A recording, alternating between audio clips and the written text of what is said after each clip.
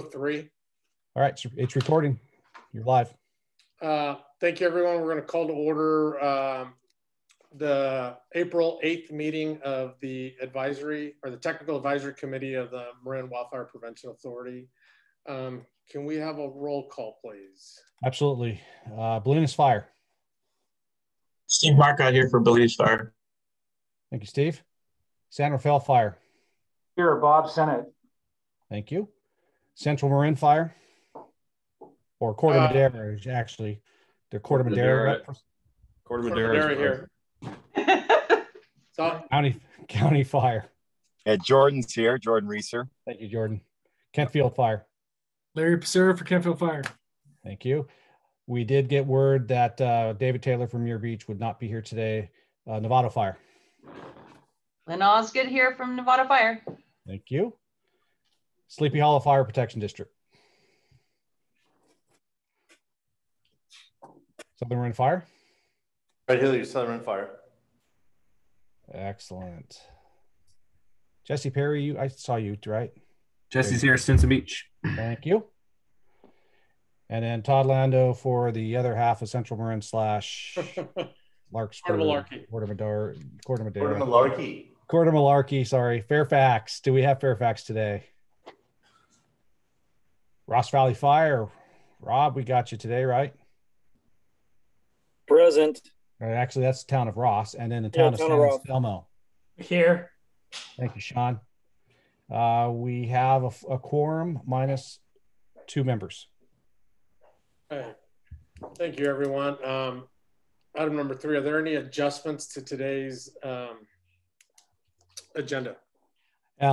Ruben, I do have one. Somehow, while creating the agenda packet in Granicus, we deleted public comment. So I asked that we add public comment after agenda adjustments and prior to the executive officer's report. Okay, that adjustment has been made. Any other adjustments? Seeing none, we'll move on to public comment. This is an opportunity for members of the public to bring forward any items that are not on the agenda for today's meeting. And we will try to limit our comments to 3 minutes apiece. And I am looking for any raised hands. And for the one call-in person that we have, if you hit *9, that'll raise your hand. And still looking for raised hands. And I see no raised hands. Okay, seeing none, we will move. We'll bring it back to the ATC, and then moving on to item number 4. This is executive officer's report. And I'll keep it really brief for you guys so you can get to work. At the executive committee, and I do it again at the director's meeting, I gave a presentation on what the predictive services out of North Ops is saying for the fire forecast. Short story is that they've stopped short of saying this is going to be the worst fire season ever. However, they're setting the stage for basically saying that in the future, especially with the predicted rain, the live fuel moistures are not at historic low levels now, but with the lack of rain that we've had in spring, the rate of decline of those fuel moistures are likely to bring us down to historical levels. But the other side of the coin is there's a very small grass crop out there in comparison to previous years. So we won't have the fine fuels necessarily to carry into the heavy fuels. But once we do get a fire established in the heavy fuels, that's when we are going to have our potential. Not much of an update to give for the executive committee and board of directors recently. We've been working hard on goals, values, and at the April 15th meeting, we hope to have our goals and values approved, and our mission statement and values, our vision statement were approved at the last meeting.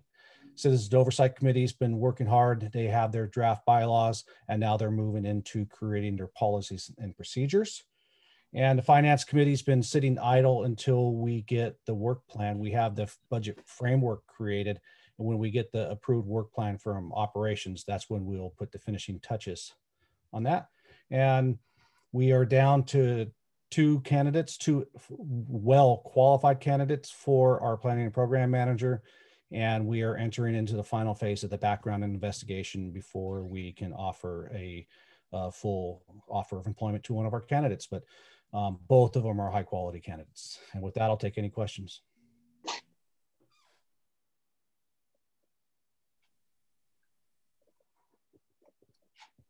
All right, seeing no questions, we'll move on to the next portion of the agenda, which is, let's see, item number 5, which is review the project work plans form. I know that's a kind of a big topic for us right now.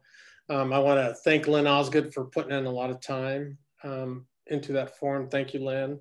It's pretty comprehensive. You know, it covers the environmental component that is required for using public dollars on private and or public lands.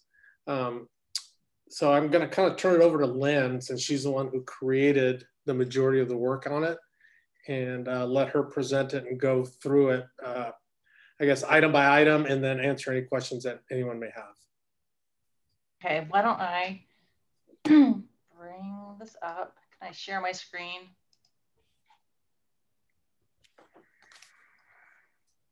You should have authority to do it on. Yeah, Zoom. I have it. Perfect. Let's see. Okay, do you guys see that? Hold on. Yes. You can see it? You can see the form? Yes. Okay.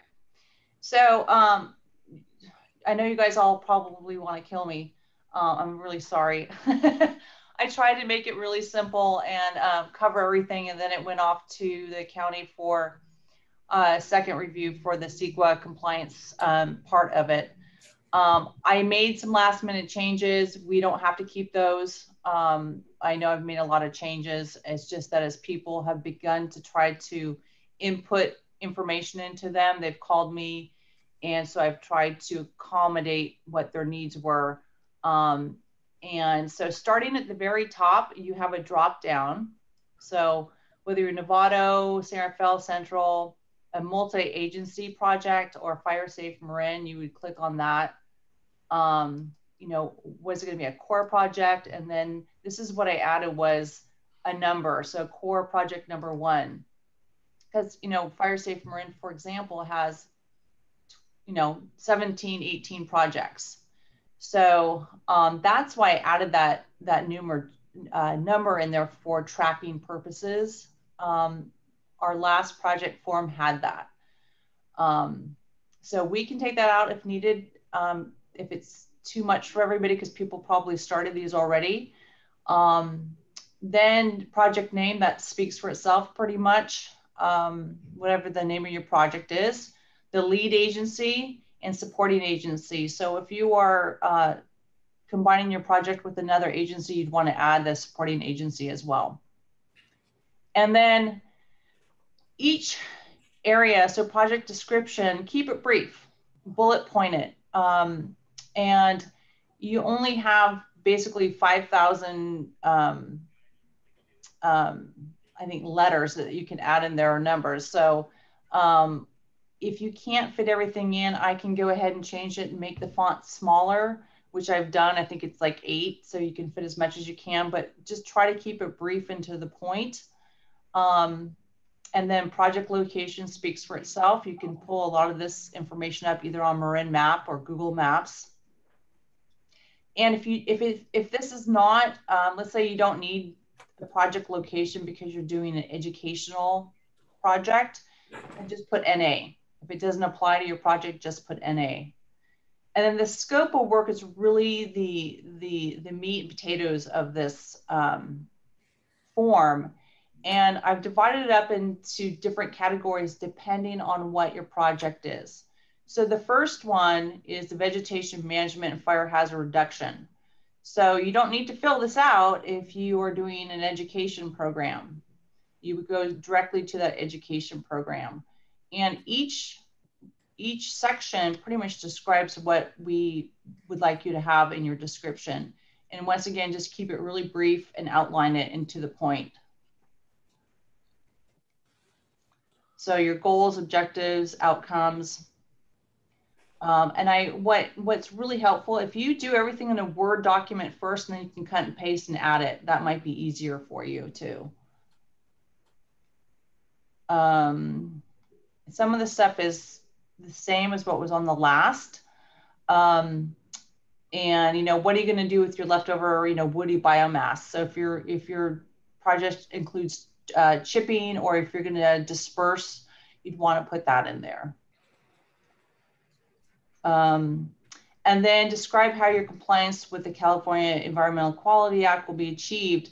So that is just a place for you to describe what you're going to do. So for example, for Novato Fire, for each project that's a vegetation project, we are going to hire an environmental consulting firm to conduct their environmental assessment. And then for projects that are detection, notification, and evacuation projects, you just fill out that section. And then for the grant management projects, you just fill out that section. And for like Fire Safe Marin, they're just going to be filling out the public education project section for the most part. And then for section 5, you have the expected outcomes for defensible space, home hardening programs. And then number 4, project maintenance plan. That's your basic long-term maintenance. What's your plan for that? Are you going to come back each year and do additional work if it's a vegetation? Are you going to continue with more education projects that are the same as the year before, et cetera? And then for the CWPP section, most of us that just updated our projects in the CWPP or in the past CWPP from 2016, is there a relationship between your project and that CWPP? If it is, put yes. Or if a homeowners association, for example, has their own vegetation management plan from the past, you'd want to describe that in section B. And then your approximate start date, approximate completion date. And then the CEQA compliance is only for those ground disturbing projects. They're not for your education projects. So this section here, those projects that are education or anything other than the vegetation, you don't need to fill out. Now you would have to fill out the fire hazard severity zone for all the other projects.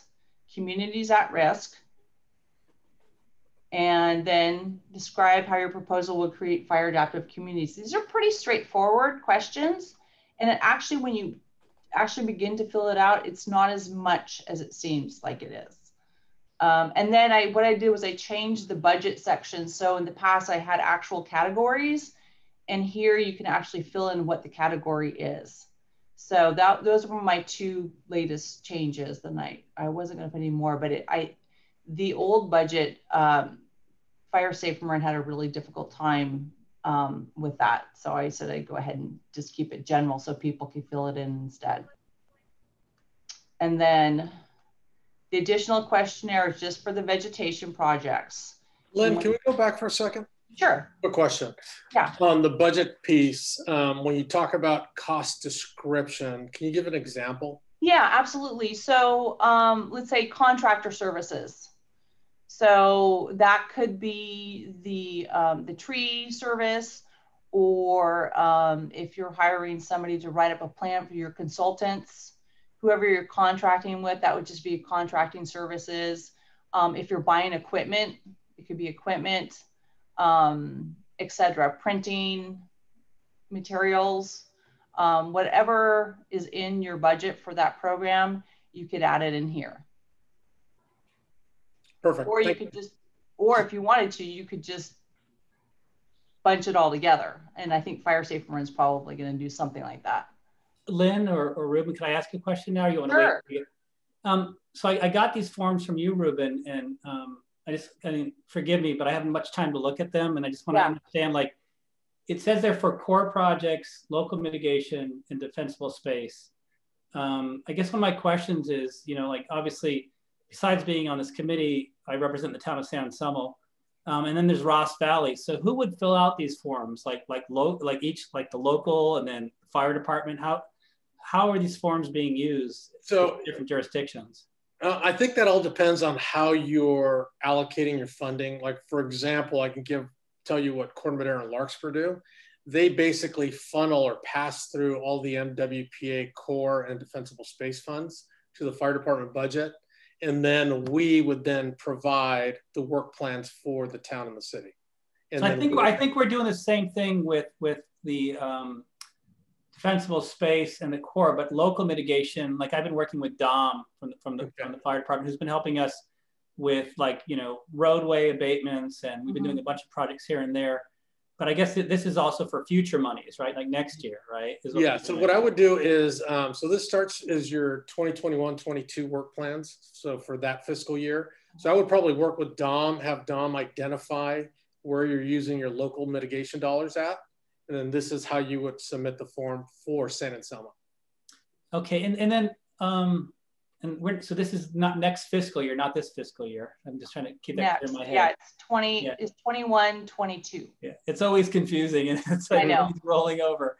And then I guess one of my other questions is, like, because there's been a lot of talk, like right now we've been using it for abatements of roads and things like that, like, limbs and plants and things. But what about if talk about taking the local money and maybe using it for hardening of homes or other things? I mean, would we do the same thing? So we just have to decide locally what we want to do with the funds and then put it in. Correct. As long as it falls under the intent of the MWPA, so defensible space, home hardening, fuels mitigation, and so forth, you would put it as local mitigation dollars, and you may go home hardening grants. Okay, because I have an interesting one, and maybe this is a topic I can bring this up later, but as you know, in San Anselmo, I think all throughout Marin County, there's a lot of non-maintained roads. Yes. And so one of my questions I've been playing with is, if you go into Sleepy Hollow, you only have Butterfield to get in and out of, really, and kind of the Alameda, but the Alameda is non-maintained and it's falling apart. Mm-hmm. I'm just wondering if local monies could help go along with town money and county money and other monies to help repair a road, in theory, for fire egress. Mm-hmm. I think I'll defer to Mark Brown for that one. For the improvement of the road infrastructure, it'll be hard to justify using MWPA funding for that. For the vegetation management along that roadway, absolutely. Right. But whether it's regrading, paving, gravel of the road, it would be hard to justify MWPA funds. But that's where, like you said, if you partner with the town funds, the town maybe puts money towards the road infrastructure, and MWPA funds are looking at hardening the vegetation safety. I guess when I think, and this is me, I'm always kind of outside of the box, forgive me, but like literally we don't have a lot of, we usually only contribute 25% towards non-maintained, and there's a section of the Alameda that there's actually almost no homes up against, right? And we could abate the properties that are backing up to it, but they don't use the road, right? And it's falling apart. And to me, it seems like if you're really trying to improve egress, especially like from Sleepy Hollow, where there's one road that's in and out, this would be the best way to spend funds, is to make a road passable by a fire engine or any emergency equipment. So I'm just putting that out there, and I can play with that more later. And I'm looking at like the county and a bunch, and even getting the utilities to contribute funding. I'm just trying to piece something together. So right. I'll let that go for now.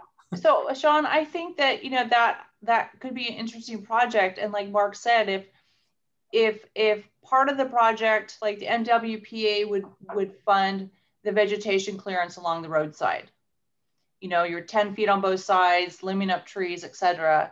And then your city or town would provide some sort of match. So you could add the matching funds in the budget, and that would be a category, matching funds from Sleepy Hollow or what have you, and then just mention that in the scope of work. Okay. Yeah, and so what you would probably do, I guess that would be considered central, for example. Would that be central, you guys? Yeah. Okay, central. You could do central and or multi-agency. And then, your project name, and then supporting agency maybe, what would it be? Sleepy Hollow or? It's Sleepy Hollow and Ross Valley. It's in between two, Right. So, I mean, that you could do it that way. Yeah, and I know I would probably try to get the Sleepy Hollow to contribute money in the town and the county. Right, and then just make sure that when you create that description as, you know, improving evacuation by, you know, the vegetation clearance and providing a good road service for evacuation and access, you know, emergency access. Okay. And thank you, Sean. The challenge is I understand your argument, but we have to stay true to the language that the voters voted on. Right. And the road infrastructure really doesn't fit into the description of what we can spend the money on. It's just the vegetation management around the road. Right. Yeah, I guess I'm being too logical. Like, if it doesn't matter if you have trees in the way if you can't drive on the roads. I hear you. Sorry. Yeah. So so Mark, so if they provided the funding for the road service and the road repair, and then the MWPA provided the funding for the actual vegetation, do you think that would work? That could work for us. Yeah. To me, that falls within the parameters of the JPA language.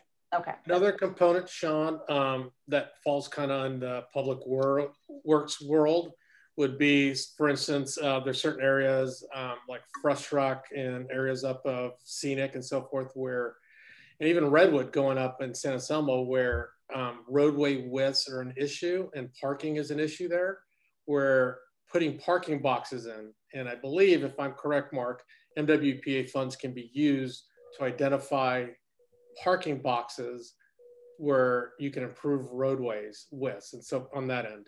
Yeah, the evacuation study we feel will help identify locations that need the parking boxes. And isn't there something coming out? Chief Weber said that this summer we were going to look at, you know, parking boxes and red zones and up in those areas that you're talking about, Ruben. Isn't that coming out this summer, I think, or to look at? Yeah, I'm not sure how I guess I'd have to talk to him to get a clarification on that. Okay. I think that's the evacuation study that Mark just referred to. I think you're right. Yeah, that's probably what it is. Okay, thank you guys. Yep. You're welcome. And also, you know, as you guys are working on these, please feel free to call me if you have any questions or if you need any helpful hints. You know, for example, for those of you that are not in the fire service, you know, if you go to Marin Map, for example, that's a wonderful tool to use. If you want to find out your fire hazard severity zones, and you can click on to the area you're doing work in and it will come up. And you can also use their maps to create your map for your project as well. So just let me know and I can help you with that.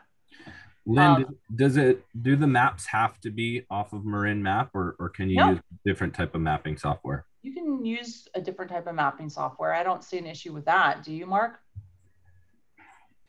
No, I see no issue as long as the map is present. Yeah. Okay. Cool. And then map identifies the project. Copy. Thank you.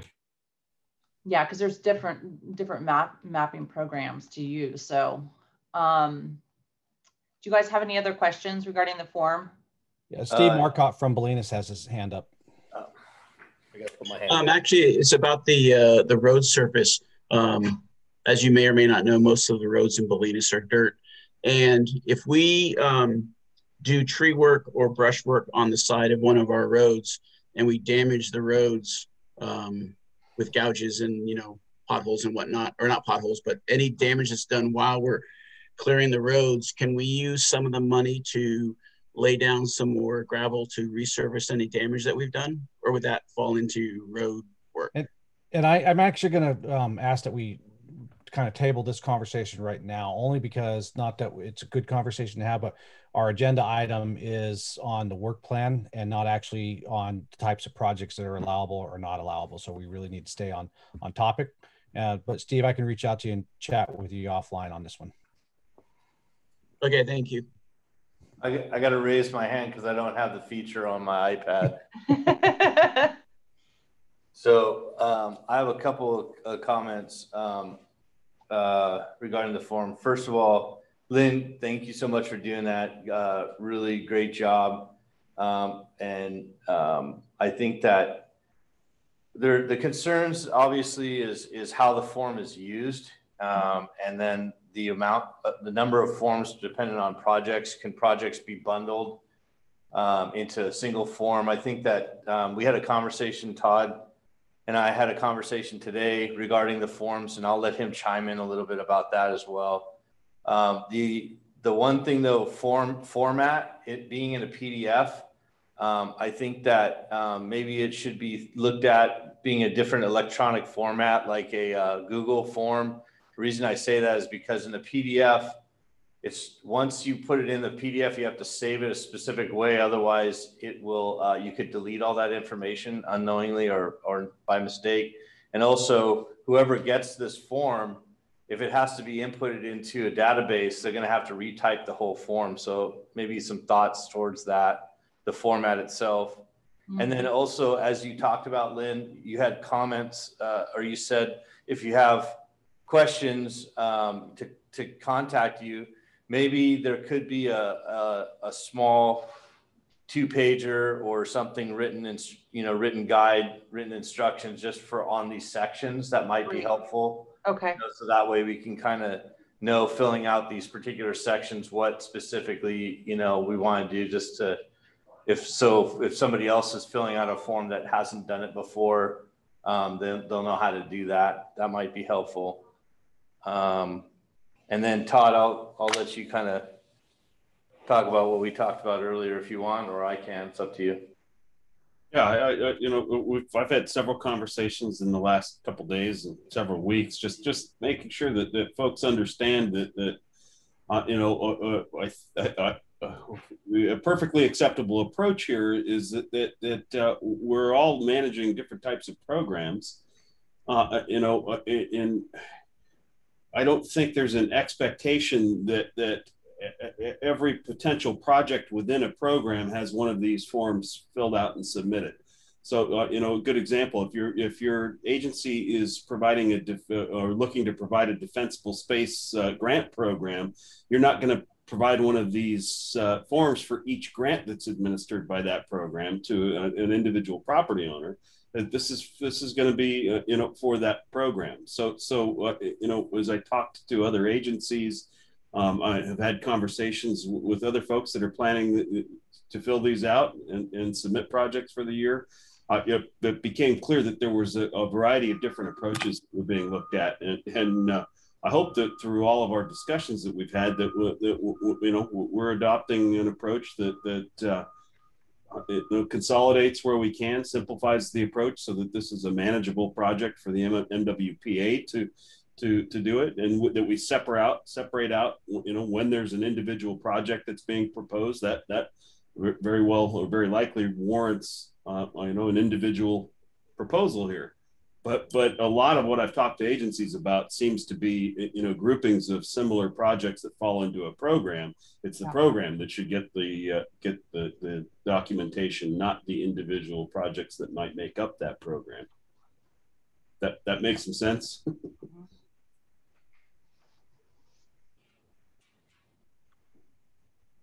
Yeah, I mean, I think that, when we first got the form, and I apologize if I, sounded a little obtuse or whatever in some of my statements that I made in some emails that didn't mean it to come out that way, but we fill out a ton of forms for not just MWPA, but we fill out a ton of forms for all the other projects that we do in our organization and for grants.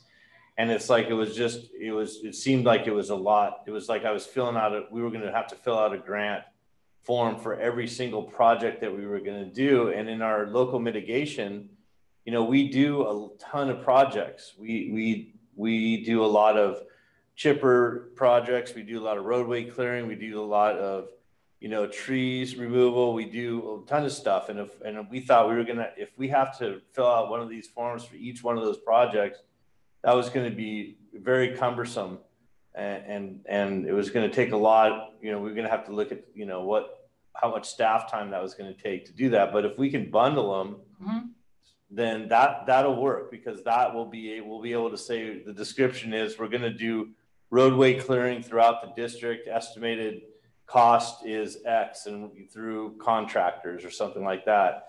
and now that'll work. And then as far as the core functions goes, well, you know, we are only planning, like I'm sure everybody else, to only have a few core function submittals, you know, during the fiscal year. Most of it is local mitigation. And then, so yeah. I think you know, for all of us, it's important to consider just how you're organizing your approach in general to your agency or your jurisdiction or your core zone. You know, and we want to be as efficient as possible in how we apply the funding that we're being provided from MWPA. We want to make the maximum impact on you know, potential wildfires. There are a lot of efficiencies to be had throughout this system. So. You know, I don't want to look at it, at least from my perspective, that we're bundling projects, you know, but we are managing programs that will execute a number of projects. They're all still going to need to go through the appropriate environmental review, you know, so I don't think there's any harm in that approach. The other thing for everybody to keep in mind, I think this really applies, you know, Fred, to what you're saying, is that this is not a competitive grant application, so there's no need to provide flowery language to impress a grant scoring committee. You know, we're not competing against ourselves here. These are meant to show where we intend to apply funding. We need to clearly describe that the work we're proposing, you know, meets the guidelines that were set forth by the voters, and the goals we're going to accomplish, you know, are in line with the MWPA's mission.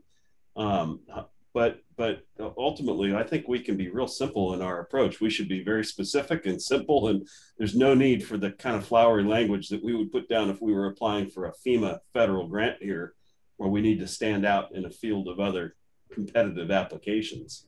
It's just not what this is. And if I can add in, I totally support the bundling of the projects. Just make sure that if you're bundling things like vegetation clearing along multiple roadways, that there is still good descriptions of where what roadways are being worked on, and map segments for those, because some of the work that you're going to be putting into this form is going to catapult you into getting good work done on your categorical exemption and CEQA and notice of exemption form. So some of this information will be transferable straight into that. So it's giving you a platform to work from. And Fred, I love the idea of using something along the lines of Google Sheets, so that data entry in here will support the data entry for our metrics, because these forms and these projects that are represented by these forms are really going to lead into our metrics. And if we can capture it in one spot instead of having to do multiple entries, that'll save us so much time. Thank you. Mark, I have a quick question regarding that. As we kind of approach this, can you give us a general overview of how an idea goes through this form and passes through the various committees before it turns into action or approval? Just an overarching kind of process. And I think Ruben will actually cover that in the work plan's timeline agenda item, right, Ruben? Okay, perfect. That's correct. Okay, perfect. Thank you, guys. Great. That's how good of a question it is, Jesse. We already had it in the agenda. Nice. Okay, Lynn. Mark, do you think it's appropriate this time for public comment on the first form, or continue going? Let's do that. Let's do public comment on the first form, and then we can go to the categorical exemption form.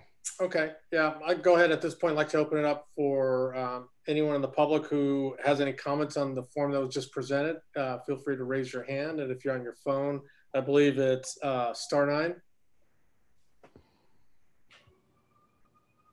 And I'm looking for any raised hands, and I don't see any. Okay, seeing none, we'll bring it back to the committee. Lynn, the floor is yours. So I'm just going to go down to the second page of the project form, and this is the section. This is not the categorical exemption form. This is just part of the project form, which is this little list here that describes your vegetation project. This is a list that was asked for by the ESP committee and the Fern group. And then I went over it with Mark, what was her name? Megan, and then Megan, and then Sabrina from Remy Moose Manley. Right. So this is a questionnaire that is not anything new or out of the ordinary. And if you are in the process, let's say, for example, you have not completed your environmental compliance yet, which most of us probably have not at this point, because these are projects that are going to be for 2021. So you just may want to describe, for example, that you're going to hire an environmental consultant to do your environmental compliance, and keep it at that. And, or if you've already started, just what stage are you at? But this is basic stuff, you know, your total acreage, project footprint, approximate acreage of the project surface disturbance, what type of equipment are you going to be using for your project, you know, chainsaws, chippers, masticators, etc. And, you know, once again, if you're just going to be pulling broom, then just put, you know, no mechanical equipment, just broom pullers.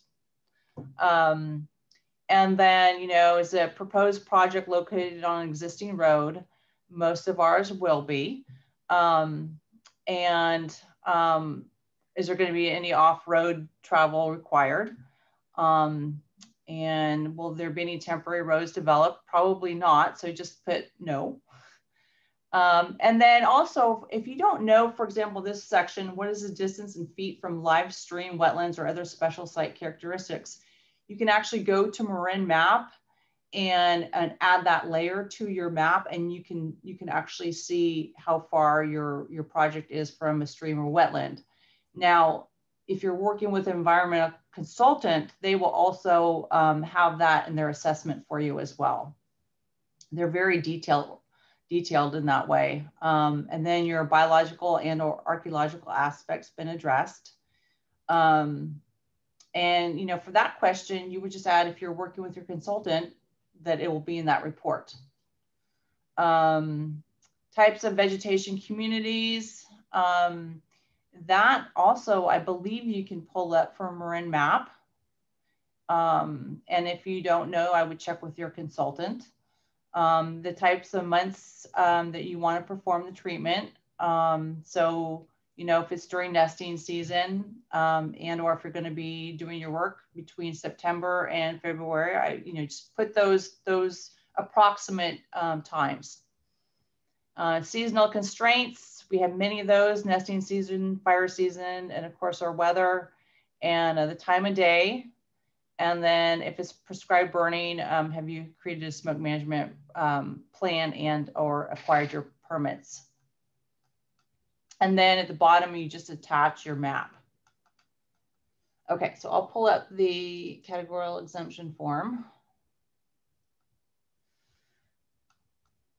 And they actually shortened this form quite a bit. The CAL FIRE form was actually much longer. So, and this form is, have quite a few pages just for your photographs in there. But I'll start from the beginning here.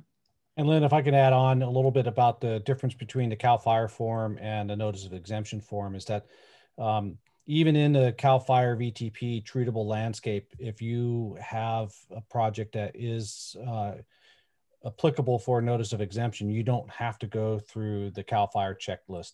It's for the projects that are not available to a notice of exemption that you would go through the more comprehensive CAL FIRE checklist. Right. So, so basically you have your project description and the environmental setting, describe the project activities, including any continuing or long-term maintenance after initial project activities, project site and its surroundings and its location, and the environmental settings. So, you know, you want to just take the information if you have it already, and or if you can get that information from your environmental consultant. And then your justification for the use of a categorical exemption. And I could send you some examples of these too. I think that might be helpful.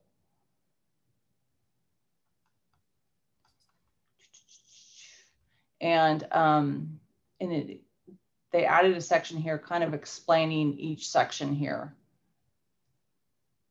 And Lynn, that section was added by Remy Moose Manley at my request, just because so many of us are new at this type of work, and having the information right at our fingertips rather than having going to dig it up, I thought it was going to be beneficial. Right. And, you know, also you may want to, so this form, I'm not sure, do we want people to fill out this form when they turn in their project work, or this form should be available? I would, for a core project, I would make it available once, I don't have an expectation that it would be filled out for core projects. This would be a form that MWPA staff through our consultant would be filling this out. Okay. And then if it's a local mitigation project, then this would be a form that the agency would fill out. Okay. Or their consultant. Yeah. And also I think that this form probably would be filled out not when we turn everything in, but before we begin any work. Correct.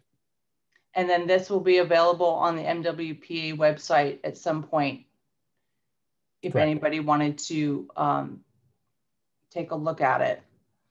Put that in your notes, Fred. Those two statements are the most important thing we'll come away with here as far as making sure we get everything done on time. Mm-hmm. Yeah, so you don't have to fill out this form right away, but you will have to fill it out before you do any ground disturbing work. All your environmental compliance should be complete. And this is part of it. So any questions? And one thing I forgot, I more of a an add-on, Lynn, and what I forgot to include in my executive officer's report is that the application period for our environmental firms for our request for proposal closed March 31st. We received 2 applications. Both are phenomenal firms, and I anticipate signing a contract with one of the firms in May. Okay. And they have both expressed that they will be extending services and fees to all the local member agencies. Each agency, for the most part, should have purchasing guidelines that allow them to piggyback on the competitively bid process that MWPA already did, so that they will not have to go through their own competitive process. Okay, that's helpful. And Mark, just to confirm, so if we have something that needs to go through CEQA, if it's a core project and we don't know if we put it in, if we submit for the core project, then the MWPA consultant will look at it and tell us whether or not it needs CEQA and what form of CEQA it's going to need, or environmental impact. So yes, if it's a core project, then it's going to be MWPA staff working with the local agency that's going to live. So MWPA will be the lead agency in reaching out for contracting, reaching out for environmental compliance. So we will be doing that work in conjunction, keeping close tabs with the agency that has requested that core project. Whereas a local mitigation project, then the lead agency is that local agency. And could we contract with that firm if we wanted to use them for that? If we Yes, that was the intent. Okay, awesome.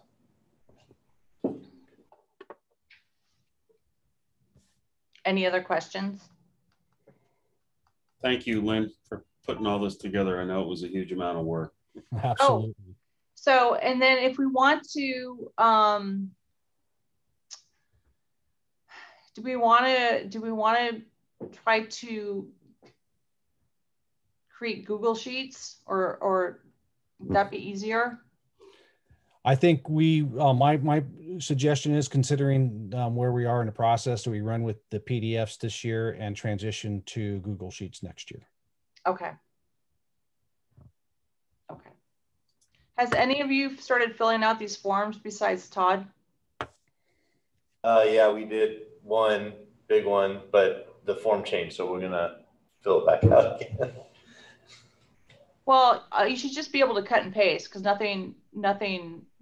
there weren't any large changes. Yeah, no, it's fine. I think we did it in Word, so it's just gonna be a cut and paste into the. Oh yeah, you know, and I've always done things in Word first and then just cut and pasted.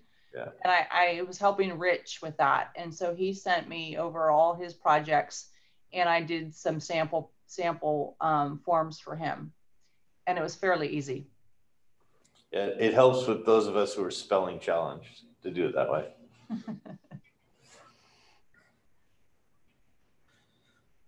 Do we have any further questions for Lynn from the group? Seeing none, let's go ahead and open up for public comment and or questions. No, it wouldn't be questions, it'd be comments from the public regarding the CEQA categorical exemption form. And I'm looking for any raised hands. And for those that are on the phone, you can raise your hand with *9. And I do not see any raised hands. Okay, seeing none, we'll go ahead and bring it back to the committee. Thank you, Lynn. Thank you very much. These are good forms. And, you know, once again, if you guys have any questions, call me. I think most of you have my cell number and I can walk you through it. But I think that you guys will do just great. Nice. Thank you, Lynn. You're welcome. Great work on the form. I know it was a lot of staff hours that went into it over the last several weeks and probably some weekends. So definitely thank you for stepping up and taking the lead on it. You're welcome. Appreciate it. Thank you, Lynn. Okay, we'll move on to the next item, which was the project plans and work form. So I sent out a staff report as part of the agenda packet that kind of talked about basically where MWPA came from and where their timelines are for budget and who we answer to. So basically the way it's set up, it's your board of directors, followed by your operations committee underneath that, and then followed by the technical advisory committee. So we answer to the operations committee. So the goal is for us to have our work plans completed and submitted for the first round of review by the operations committee.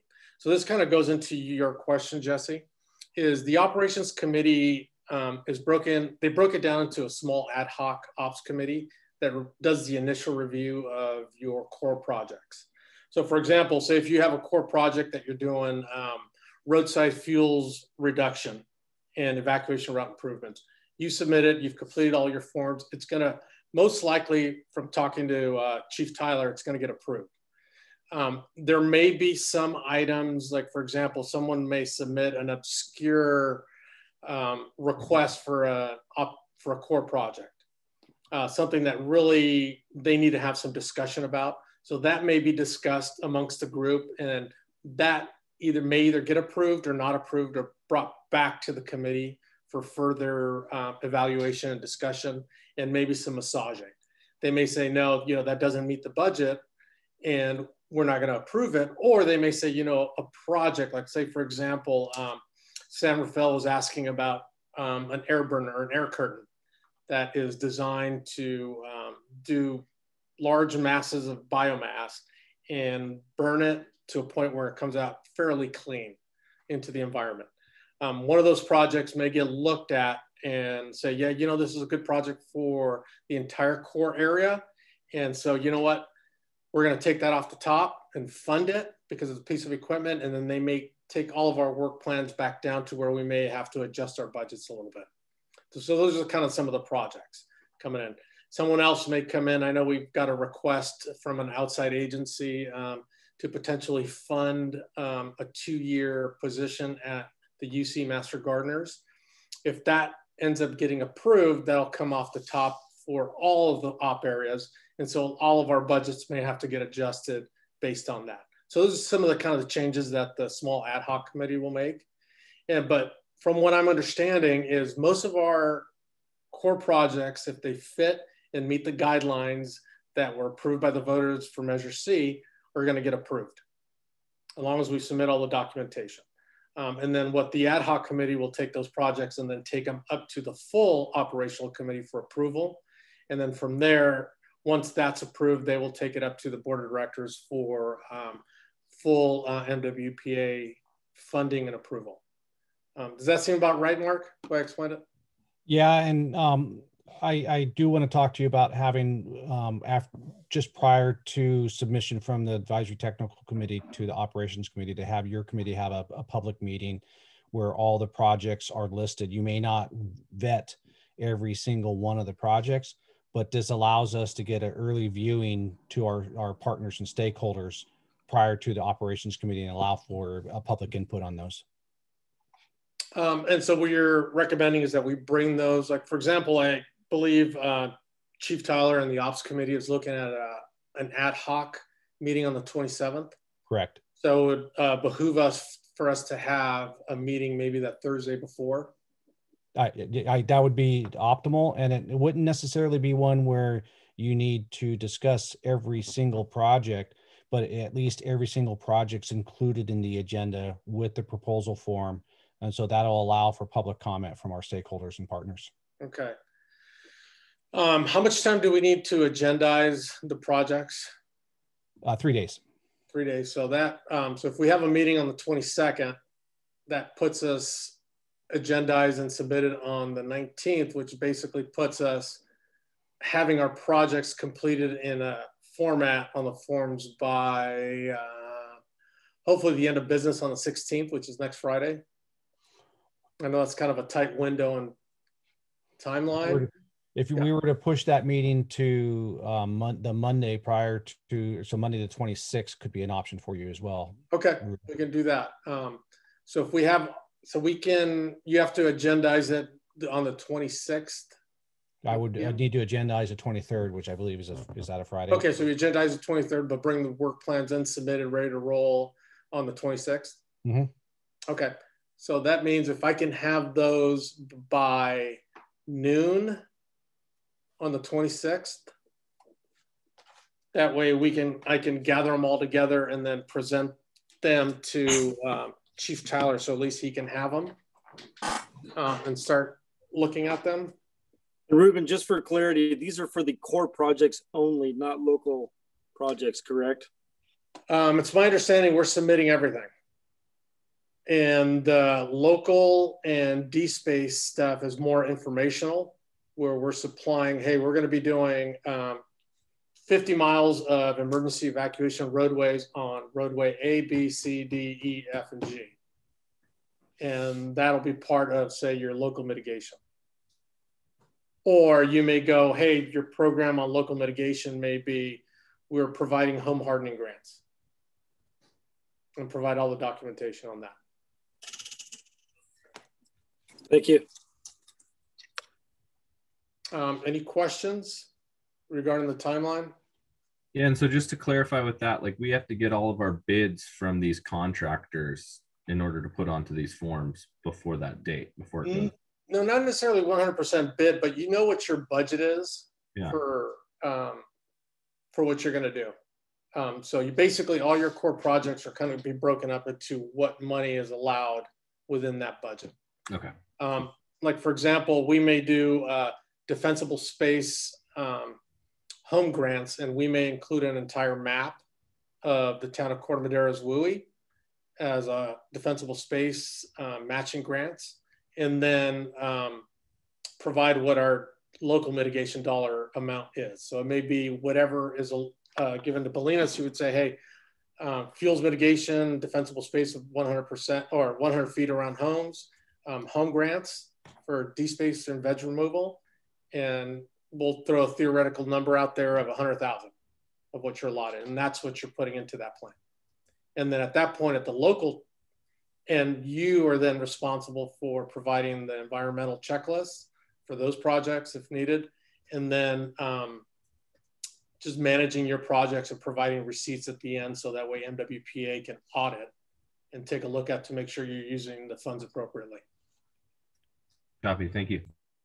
And Jesse, just to help out, if it helps any, because we've been doing the roadway stuff and the chipper stuff for a long time, it's, you know, you just basically take the number of streets that you're going to do and you just say, you know, how many days per street, and you just, you know, multiply that by, we use 1,600 is because that's typical one day for us for a chipper. And then it's just a rough estimate, but it's somewhat close, believe it or not, it works out being pretty close. So. Cool, thank you. Any other questions on the timeline there and the way the approval process is going to go?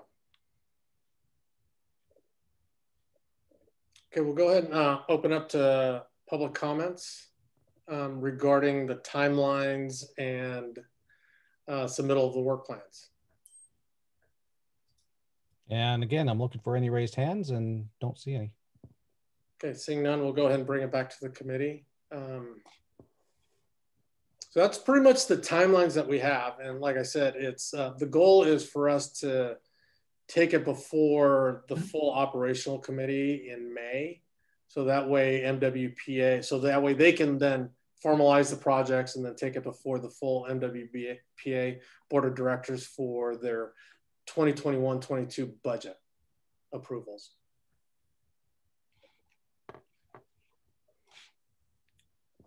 All right, moving down the agenda, are there any additional comments or informational for Run the Horn?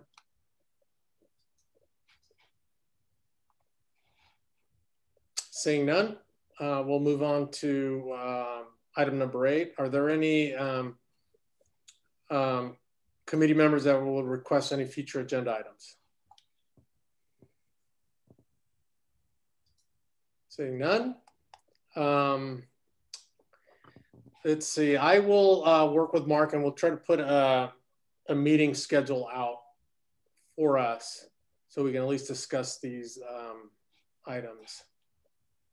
Hey, Ruben, just going back over the agenda itself, meeting minutes, approval of meeting minutes, do we need to add that to the agenda, or we didn't do it this time, but I'm not sure. I'll have I'll have that on the next agenda. Thank you. Yeah, we'll put that on for the next one for our last meeting in this meeting. Okay. Okay. Seeing anything else, can we have a motion to adjourn? So moved. Fred, second. Second by Larry. Thank you, everyone. I appreciate everyone getting together on such short notice. And we'll keep everybody posted. Once again, continue working with your partners within your op area and anyone within surrounding jurisdictional op areas. That way we can maximize our efforts. Thank you. Thank you. Thank you. See ya. Great seeing you, Bob. Thank you very much, Mark. Good job, Ruben. You too, Todd and Lynn.